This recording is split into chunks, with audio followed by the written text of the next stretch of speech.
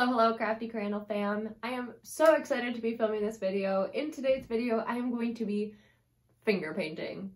I know, I'm a child, but it's going to be so much fun, and I've had this idea for so long, and I just have not had the time to go to the art store to buy the materials for it. So I finally did that. We are going to do a short art haul, and then we will hop into the painting. If you don't care to see what I got, I will leave a timestamp for you down below so you can skip to the fun part where we actually do some painting. But if you do want to see what I got, stay tuned. Let's get into it. The first thing that I got was this stretched round canvas. I think this is the canvas that we are going to be painting on today. I think it looked really cool, and I got some gesso because I have never used gesso. I've never really used canvas much, so I'm going to gesso the canvas with this acrylic gesso, hoping that it will work for gouache, which is what I actually plan on painting with.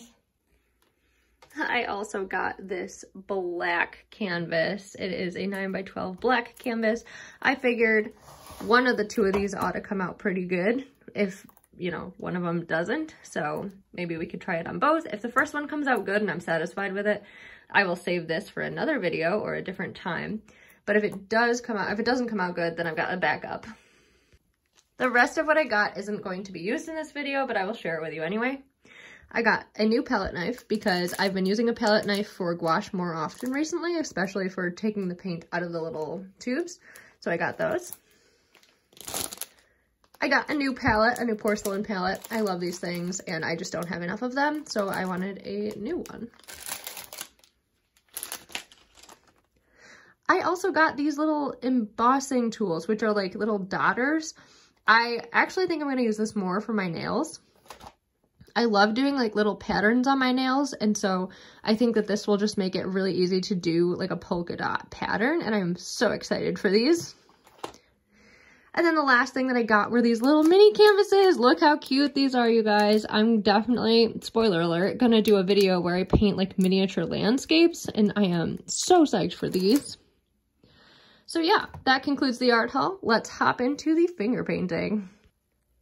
Just to give you guys an idea of why I'm doing this video and what the purpose of the painting is, I have this in my bathroom normally. It is just a canvas, and it has the lyrics from the song Pushing Back the Dark by Josh Wilson.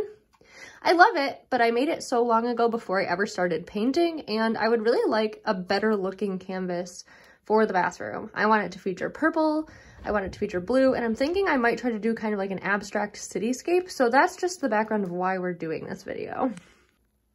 The first thing I'm going to do is go ahead and try to gesso this. Unfortunately, like the largest brush that I have is this one. It is a 1-inch brush, so let's see how well that goes. But I'm going to gesso it, and then I'm going to let it dry completely before I start on the painting.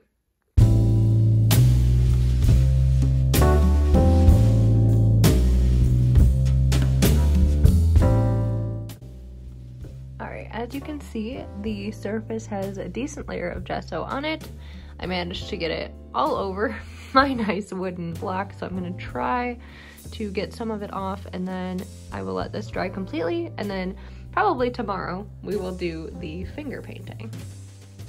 Alright, it is the next day. My canvas is nicely primed, ready to go, hopefully. I'm going to try to use my Arteza gouache for this, and I'm going to use the new palette that I bought. And I also have here a cup of water and just a towel to wipe my hands off on while I go. So I took all my jewelry off. I've got a shirt that I don't mind getting paint on. And so I'm gonna just start kind of roughing out the basic abstract shape that I want, and then we'll go from there. My first battle was simply getting the paint onto the palette. As you guys know, if you saw my pet peeves video, I hate opening Arteza tubes. They're the worst, they don't open well, and it is so frustrating. I ended up having to cut the bottom of this really nice pink shade off, so I ended up having to use like most of this paint because I have no other way to store it. Pain in the neck, but at least in the end, I think the results are great. This process was so much fun. I absolutely loved the freedom of painting this abstract scene and just using my fingers to get the paint on there, it was so different from the grind of the paintings and kind of art that I normally do, which tends to be rather realistic. I like to paint realism, it's just my favorite. So to paint this really abstract scene was a kind of like a breath of fresh air. There was no pressure, there was no nothing. I just wanted to make it look aesthetically pleasing and just make something that I would like to have hanging on my wall, which honestly took so much pressure off of me. It was so much fun, and I would highly recommend if you need like a break, if you are having a bout of art block or something, this is a really great exercise to like get paint on paper or paint on canvas in this case and have fun with art without having any sort of pressure with like the finished piece being good, etc. As you can see, it is quite messy.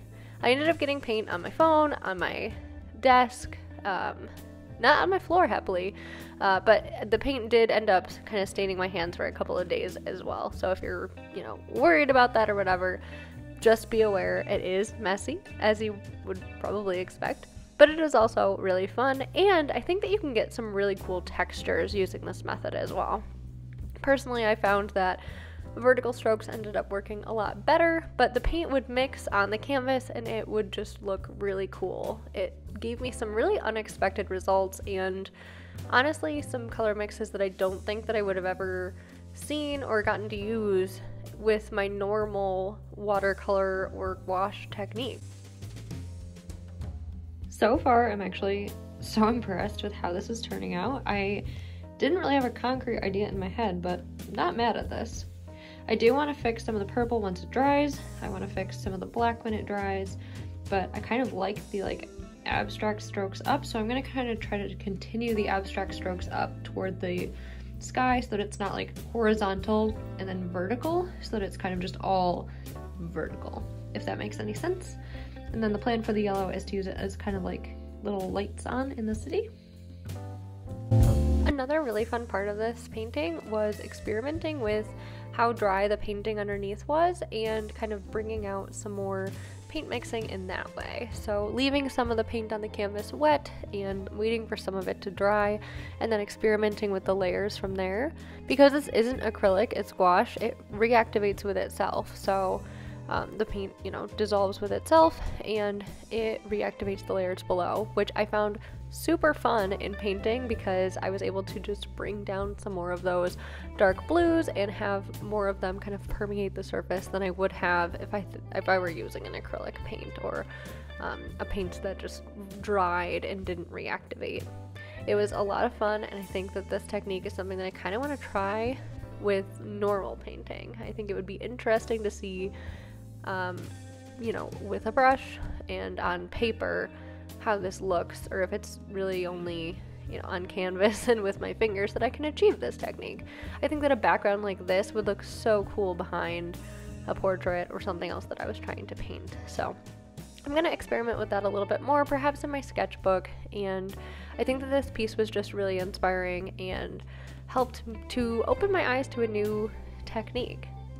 It was really fun painting these windows with my pinky here. I didn't like how they were at first because they were just little dots, but then as soon as I started smearing the paint down, oh my gosh, it looked so much better, and I think that it really was in keeping with the theme of the background, which had more, again, of those vertical strokes. So I think that in the end, the little paint smears for the windows kind of looked really cool, and actually I was told it almost looks like a rainy cityscape, like it is raining very heavily outside. So in part I think I agree with that, like a rainstorm at sunset where you can just barely see the sun over the horizon setting underneath the clouds. So personally, I really liked it, and I thought that it was a lot of fun, and I think that in the end I did end up with a piece that I'm really happy with and can't wait to display in my house. So that was the goal, and that's what I achieved, and I'm really happy with it. Please let me know what you think about this painting down below. I'd really love to know. Again, personally, I love it. So do you think that this looks better or worse than my normal paintings if you've seen any of my videos before? Which reminds me to tell you to please like the video if you did like it. Please subscribe to this channel if you're interested. I post new art videos every Tuesday. Additionally, I would just be interested, again, if you have any questions for me, leave them in the comments down below, as I would like to do a Q&A at some point in the future. Also, let me know if you have ever tried finger painting yourself, if this was something that, you know, a lot of people do that I'm just completely unaware of. Personally, I've seen a lot of people do this in like art classes to get looser strokes and just generally have fun with paint, and I 100% agree with the methodology. I think that it is so much fun, and again, I highly recommend that if you've never done this, you give it a try, because it is a really enjoyable process. You get a really cool result from it, and like for me, it might spark your creativity even further, and so I just want to pass those nuggets along whenever I get a burst of inspiration or creativity. I think that that's something important to share with my art community so that you guys can have that same inspiration as well. Thank you guys so much for watching. I really appreciate it. I'll leave some other videos here in case you're interested in checking out more of my work. And with that, I hope that you have a fantastic day wherever you are in the world, and I will catch you in the next one. Bye!